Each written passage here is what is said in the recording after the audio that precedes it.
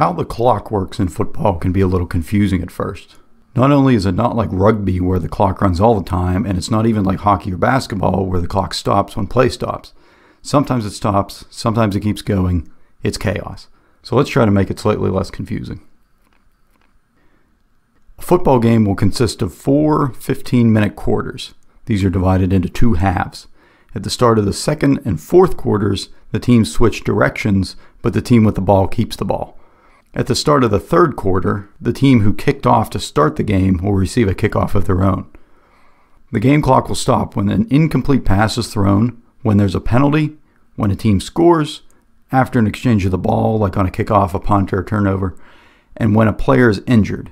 The exception to an injury being if the player is hurt with less than 2 minutes to go in either half, his team will be charged with a timeout. This will prevent players from faking an injury just so that they can stop the clock. One of the most common ways for the clock to stop will be when a player with the ball runs or is pushed out of bounds, but it will keep ticking when a player is tackled on the field inbounds.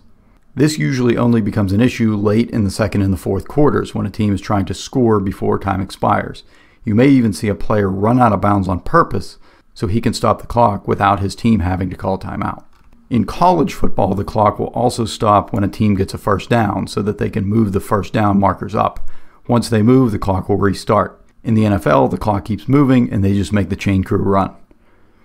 At the end of any quarter, if a play is in progress when the clock hits 0, the play is allowed to continue until it ends. So even if you snap the ball with just 1 second remaining, however long the play takes is irrelevant. For this reason, if the defense commits a penalty on a play when time has expired, then the offense will get a free untimed play.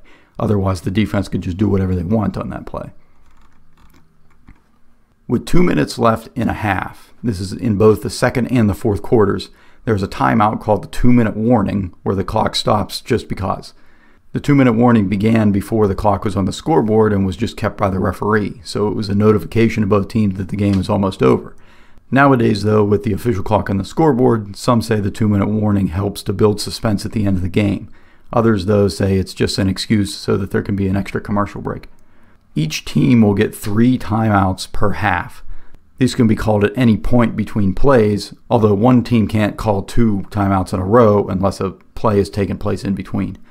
If you don't use all of your timeouts, you can't roll them over to the second half. Sorry, this isn't Verizon. Kind of like a shot clock in basketball, the play clock will start at the end of each play and then run for 40 seconds. This is whether or not the game clock is moving. The offense has that 40 seconds to snap the ball again. You'll usually see the play clock somewhere on the screen if you're watching a game on TV. If the offense doesn't snap the ball in time, they'll get a 5-yard penalty for delay of game. In some situations, like after a penalty or timeout, the offense will only have 25 seconds to snap the ball rather than the full 40. If you see a referee moving his arm like a windmill or like a third base coach waving a runner home, that means he's winding the clock, which is just the signal to start it again. The clock can play a big part in a close game. Teams that take a big lead in a game early will generally try to run the ball more than pass because they have a higher likelihood of getting tackled in bounds and therefore keeping the clock moving. Spiking the ball does not involve alcohol. It means that the quarterback is going to take the snap and immediately throw the ball into the ground. This is considered to be an incomplete pass, so it will cost the offense a down, but as is the case with all complete passes, the clock will stop and it won't cost the team a timeout. On the flip side, the quarterback can also receive the snap and just kneel down. This is considered a running play with the ball downed in bounds, so the clock will keep on ticking. Usually this will happen when a team is winning and there's just a few minutes left. Taking a knee will allow them to run the clock out without taking the risk of handing off and potentially risking a fumble.